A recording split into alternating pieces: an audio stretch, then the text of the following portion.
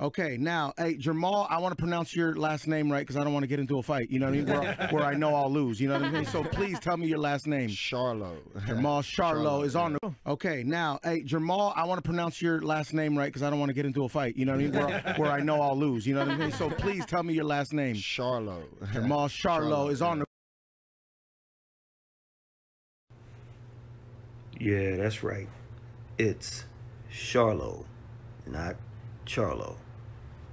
He said it, not me. Speaking of, it was business as usual for CHARLO as he successfully defended his title with a stoppage of Dennis Hogan. As we said, the end came with a leaping left hook that knocked Hogan down. And as the referee came in and delivered a fast count, very fast count, Hogan beat it, but his feet were gone, and he didn't have the necessary balance to continue. So CHARLO kind of feinted a jab and then got a reaction from Hogan, which allowed him to land the hook. It was some good stuff. It was some decent stuff. So if you go back to our prediction, we called for Hogan not to be able to keep up or to keep CHARLO off and getting stopped for the first time, and that's what happened. We said he'd push Jamal and it would go some rounds, and it went 7. So we were on the money. We were actually 3-0 with our picks over the weekend. We get into the other ones later. CHARLO also scored a knockdown in the 3rd round on an uppercut. And you saw Hogan do that tumble and got up. He was game, but he was just outgunned.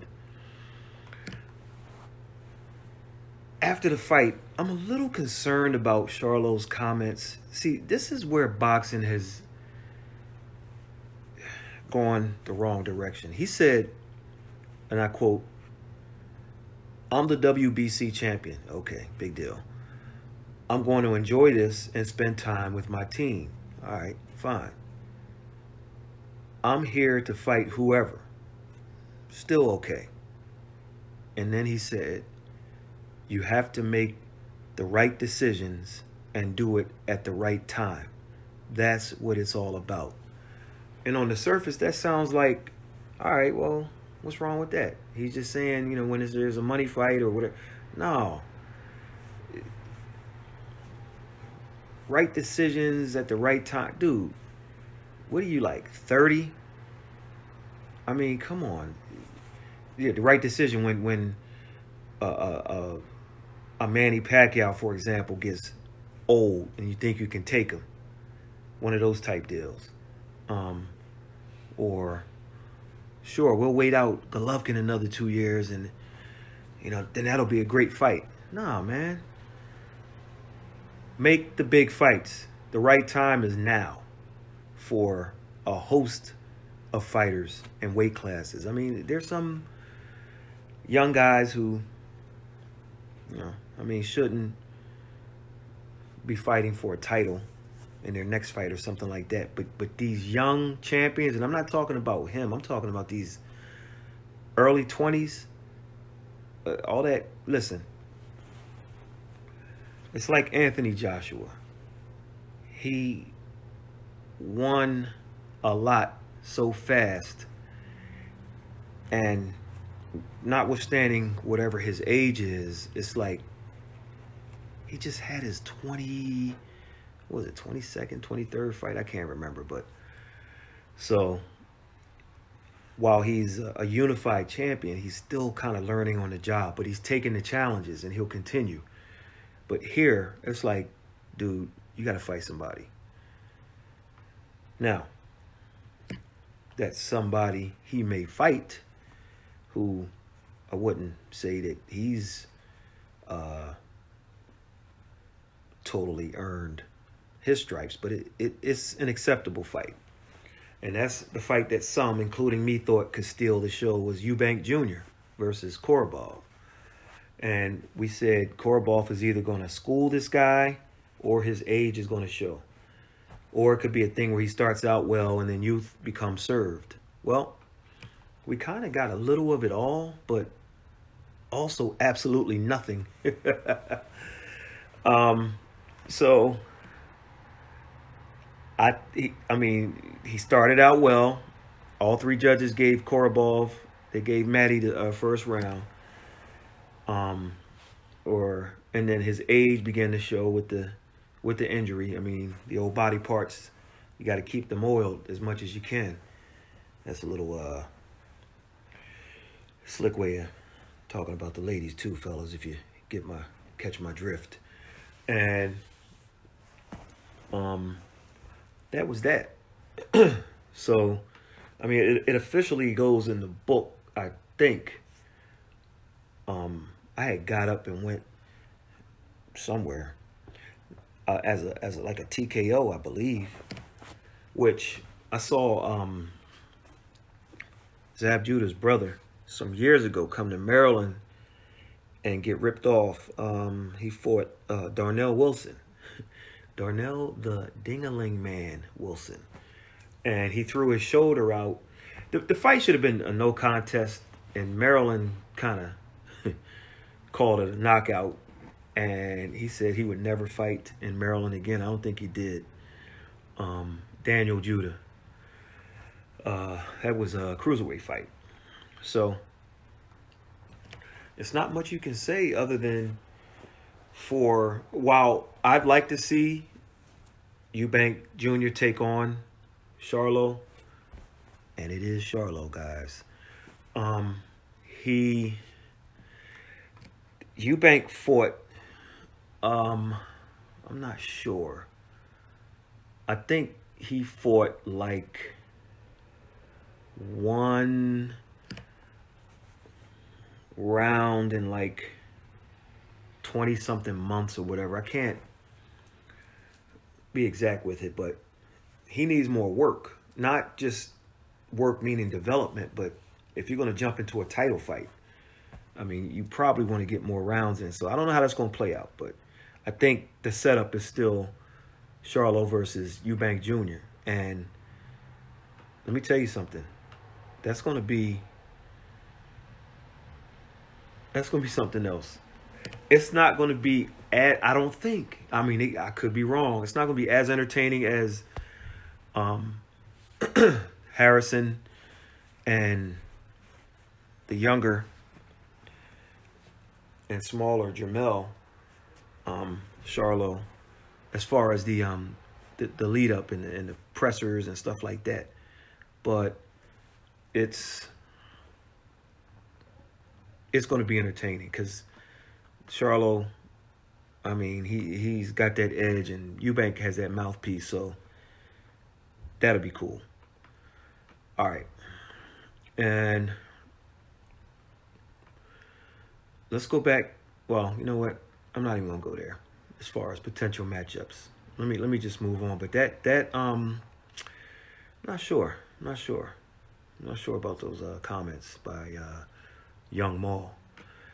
So the big fight of the weekend was Anthony Joshua, trying to win his belts back from Andy Ruiz Jr., and that's what he did. I thought it was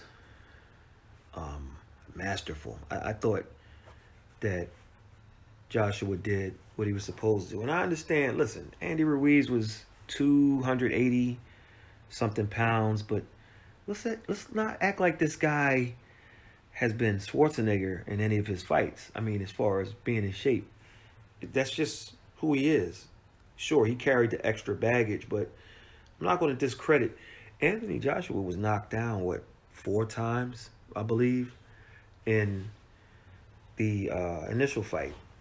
So I don't care what you say about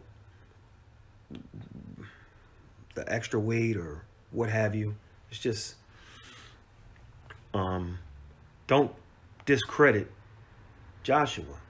Now, Joshua's not there yet mentally, but I'm telling you, they better get him. And I agree with what's my man's name?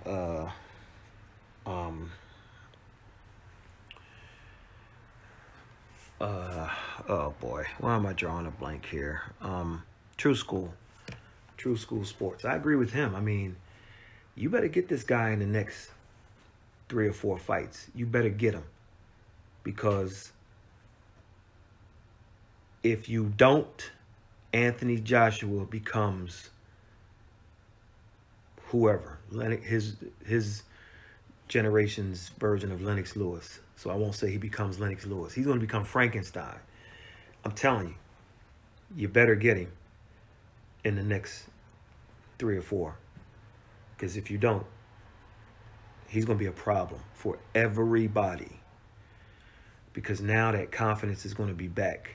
And, I mean, the power is there. If he can kind of maintain that physique that he was at, he's cool. Like my man Thunderdome said, I think that Wilder's a better puncher. I mean, I think that AJ's a better puncher than Wilder. I didn't say he hits harder. He's a better puncher, as he pointed out. And he said because he can get you out of there with 2 hands. Wilder hasn't quite developed the left hook to get you out of there. So, but Joshua has. And as cautious as he was, when he put some leather on Ruiz Jr. in that fight, and he just stuck to the script.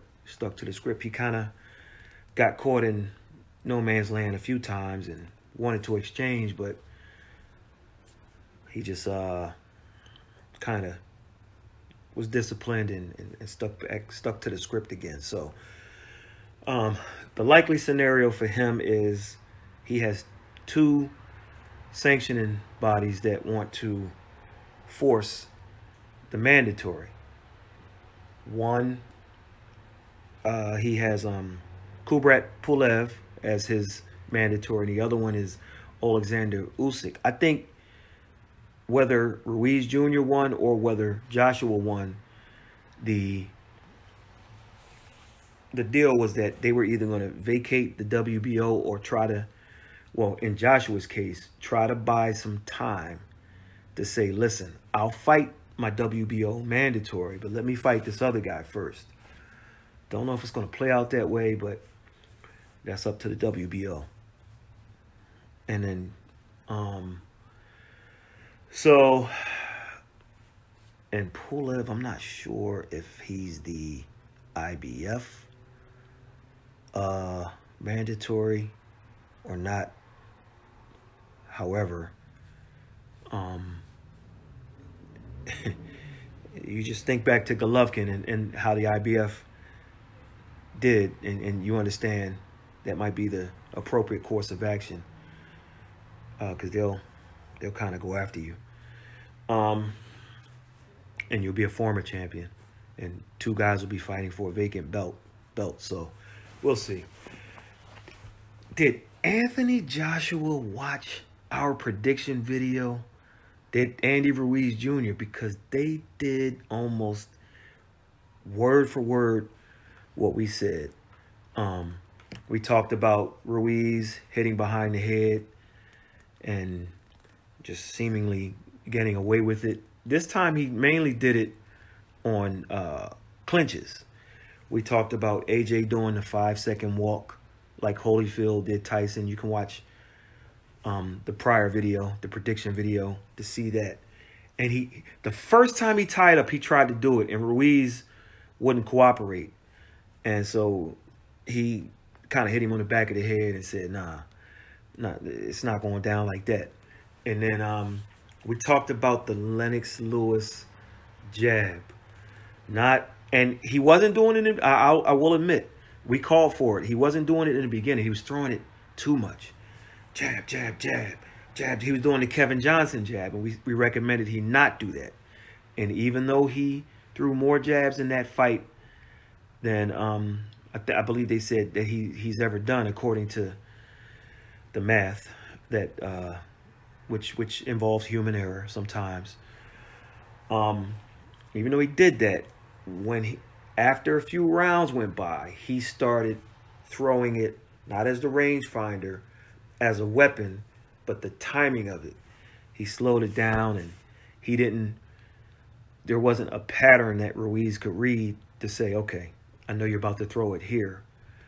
And it controlled the fight. It was the best punch of the fight. What can you say?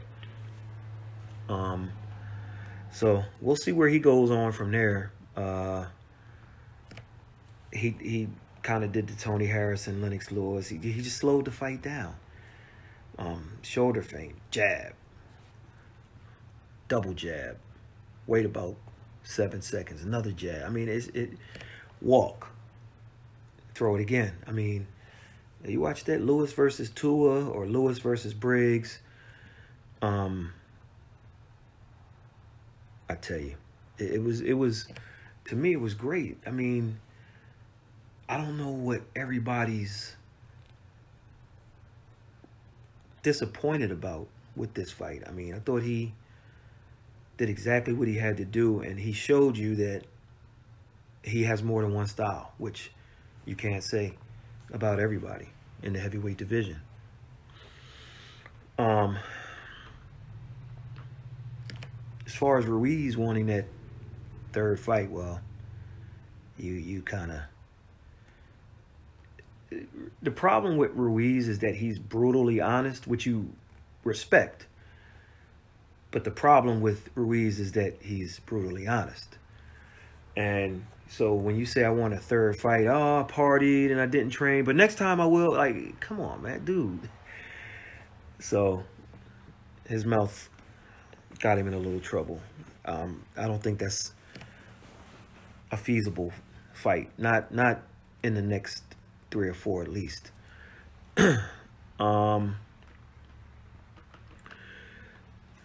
So now we move on to this weekend. And so we have,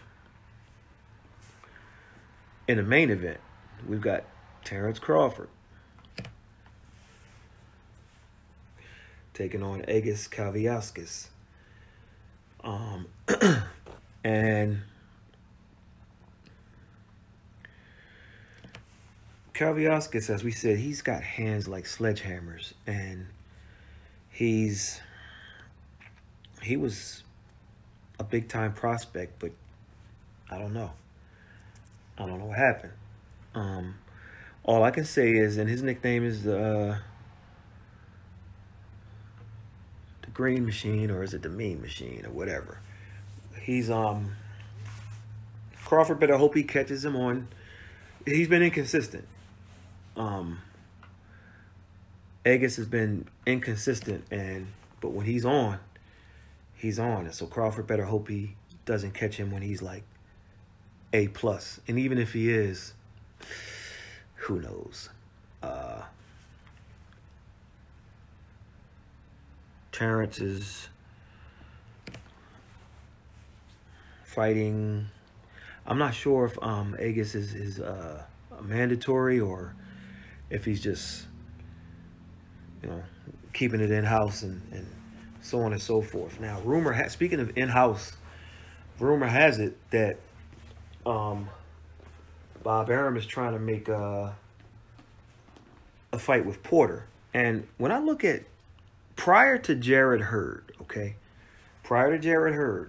when I look at guys like Julian Williams, Terrence Crawford, Gary Russell Jr., there's certain guys in the premier camp that I believe Alan Heyman will let cross over. Daniel Jacobs cross over to either stay, like as in Jacobs' case with DAZN, or to fight other guys, whether it still be on a premier channel or another channel, like Gary Russell Jr. fighting Jojo Diaz. I think Julian Williams was close. If he wouldn't have did what he did to Hurd, he might have been close to having opportunities where, because you just get a sense certain guy like Danny Garcia is like kind of like untouchable, at least at one point. Leo, and it is Leo, not Leo. Leo Santa Cruz, Deontay Wilder, Errol Spence Jr., who I think is just a lot worse off than people are saying, but I've been saying that since October. Check the videos. I just, something's going on. Something's going on. So, and I spoke to a Spence Jr., what's it called? Man Down. Promotions fighter on the undercard. So make sure you check that. Make sure you check that video out. It's a short video. It's probably like about 4 minutes or something like that. That's not how the silent treatment is supposed to work. Irresistibly slow-baked, unbelievably crunchy. Make some noise. It's Snyder's. On Hanover. Okay, a little commercial going on. I don't know what's happening here, but anyway. So check that one out. That's on our website, thefightjournal.com, and it's also underneath on the YouTube videos, a couple of videos below this one. And so good kid. I think the title is One to Watch. Burley Brooks. So check him out. Good kid. He's part of Man Down Promotions, and he's a Dallas native. So good kid. He fought on the undercard. He moved to 5-0 with 4 knockouts. He was a little disappointed because all of his wins were by knockout, but he said you can't get everybody, right? So he took the win and fought a tough guy. So make sure you check that out. But my gut says Agus might land something on Crawford, man. And then Crawford will kind of just snap out of it, recover, and go ahead and get the W. And then, of course, you'll hear it from whoever, like, talking about Terrence isn't that good, which is hilarious. Also on the undercard is Olympian Michael Conlan. Okay, and Conlan takes on Vladimir Nikitin. Now, if you've been following this channel, you know I'm just not big on Michael Conlan. I mean, I haven't from the beginning. There's a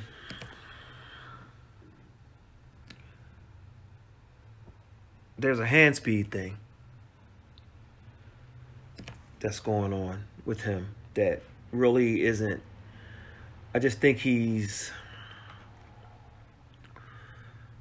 and listen, everybody can't have the hand speed, but for just all the hype and all the talk, when I saw him live a couple of times, I just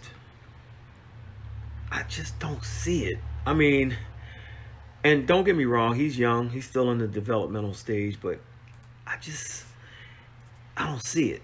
I don't see it with this kid. And as far as he's concerned, he'll win against Vladimir,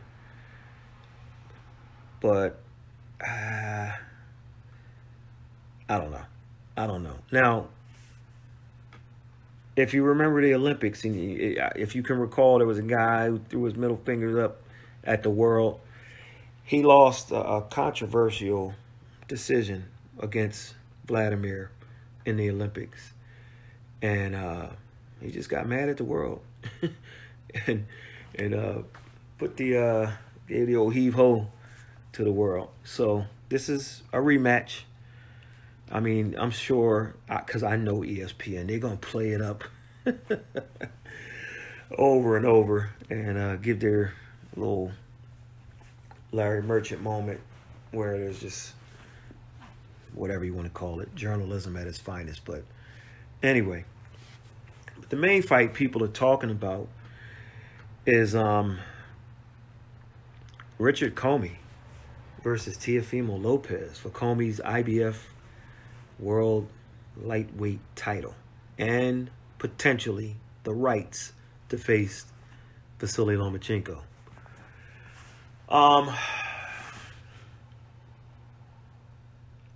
Richard Commey has to use his height, his length, his experience, because he's going to face a hard-charging Teofimo Lopez. My gut here tells me that Commey's going to give him the business, and then eventually Teofimo will settle down. He'll kind of get pushed a little, recover from whatever Commey is bringing, and then turn the heat up. And you'll see something that you'll see Teofimo do his thing as only he can do it.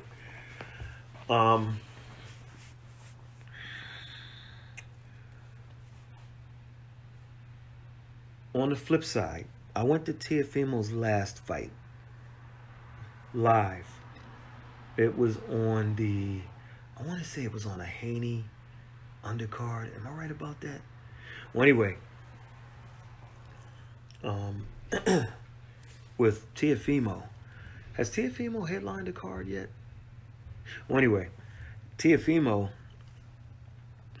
something was wrong with his leg, and if it wasn't, he was playing it up all night as an excuse for fighting just a tall, rangy guy who gave him a lot of problems. And he there's in these small venues like the MGM National Harbor, they have stages in the background behind the announcers, Timothy Bradley Jr. and Andre Ward, and I'm sorry, Dre Ward. Sorry, Dre. Don't come after me, man. I forgot. You don't answer to Andre anymore. You're Dre.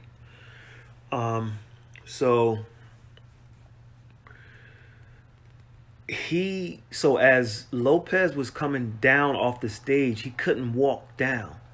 He kind of balanced himself as if you're sitting down and trying to push yourself up with your arms. And he kind of slid down off the stage. And I'm like, dude, really? Like, is your leg that messed up? If it is, you know, these Brooklyn dudes, man, who kind of just want to be over dramatic and everything. But if it truly is,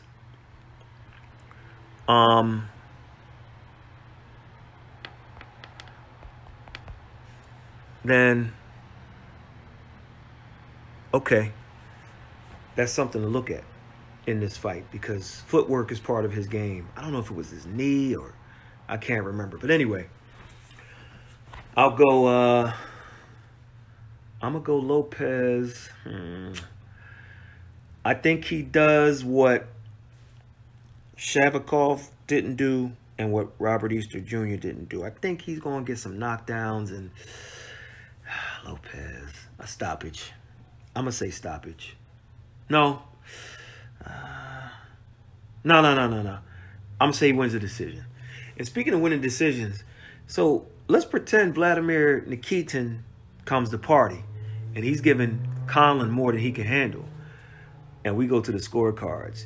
You think the U.S. might get a little revenge and gift wrap a win for Conlon? I think so. I don't think it's going to play out that way, but that would be funny. That would be funny as, like, weird. Like, wow. This again? it's never funny to the fighter who gets ripped off, but in this case, it would be kind of fair. All right, so make sure you check the fights out. And tonight on DAZN, my man Brad Solomon steps up to the plate to take on Virgil Ortiz Jr. Solomon's a good fighter, but being off, he's not a power guy. And Ortiz, of course, has knocked everyone out he's fought and hasn't gone past the 6th round, 6th or 7th round. I like Brad, but Brad's been off for like almost 2 years, I think. And so, like Young Maul said, Jamal Charlo, you got to catch guys at the right time, right? And that's why I don't like that statement. Maybe a few years ago to Brad Solomon, who was fighting, maybe he would give Ortiz Jr. a run. But tonight, I just think they gave Brad a nice, they said, hey, we'll pay you this. And he said, if you up it to this, I'll do it. And we'll see. We'll see. All right, so make sure you check these fights out tonight and tomorrow, and we'll catch you.